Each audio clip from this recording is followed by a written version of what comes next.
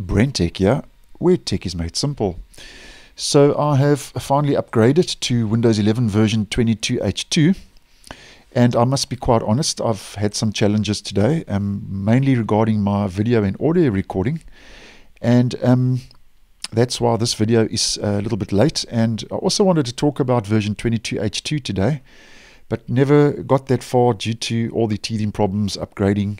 But nonetheless, bar one or two little issues that I will sort out over the next couple of days, I think I'm good to go with version 22H2 now.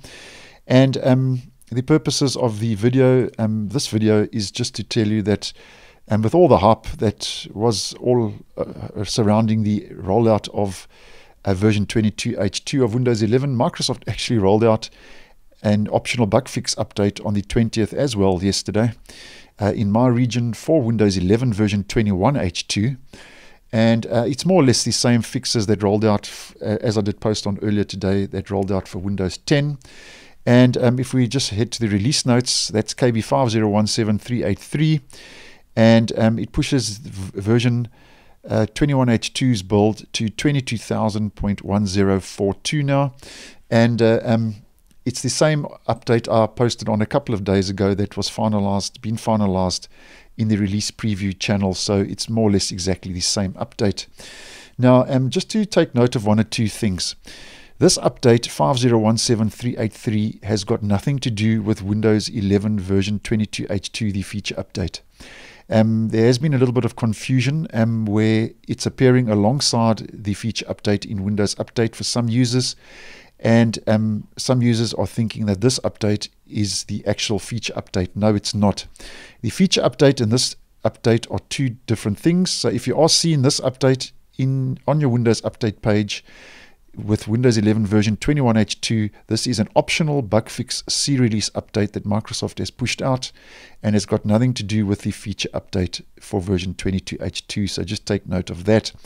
Now, this is an optional bug fix update, so you don't have to install it, and as I suggest every month, only install these optional bug fix updates if you are experiencing any issues with your operating system. Else just ignore the update, as most of the fixes and improvements will be rolled out next month on the second Tuesday for the compulsory Patch Tuesday cumulative update rolling out on the second Tuesday of October. Now, the key highlight for the update for Windows 11 version 21H2 is that it adds more dynamic content to the taskbar notification badging for the widgets. So now when you see a notification badge, you will see a banner here now. If you open the widgets board, just at the top of the widgets board, telling you what that notification was all about and what triggered that notification. So that's a new feature that's rolled out for version 21H2. And there's also just one minor new feature to mention. They've introduced web authentication redirection, which lets you authenticate in apps and on websites without a password when you use remote desktop, and that also rolled out for Windows 10.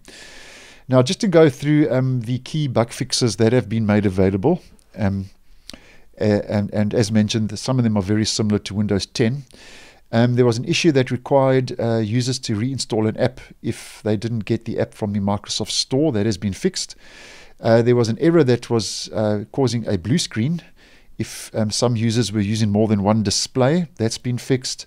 There are two Internet Explorer mode issues that have been addressed. The first is an issue that forces the Internet Explorer mode tabs in a session to reload. That's been fixed. And the second was an issue that affected Internet Explorer mode after a PDF file was opened. So Microsoft says when you try to open a different page using the same browser window, the page didn't open in that browser window. And there was an issue that could cause a black screen to appear on your display that might occur when you use a pen or turn on high dynamic range HDR. That's been fixed. And there's a touch keyboard issue that's been addressed when you tap to switch apps. That was affecting the touch keyboard. That's been addressed. And then a known issue that's finally been addressed was an issue that was affecting the daylight saving time in Chile.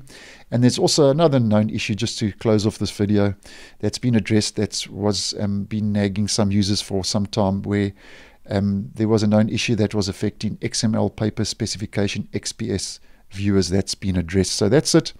That's a quick review of KB5017383, which rolled out for Windows 11 version 21H2 on the 20th. And also, if you are looking for the update in the Microsoft Update Catalog to download and install it manually, at this stage it's not available. So some weird things going on with that, but nonetheless, it is available in Windows Update if you would like to install the update. So thanks for watching, and I will see you in the next one.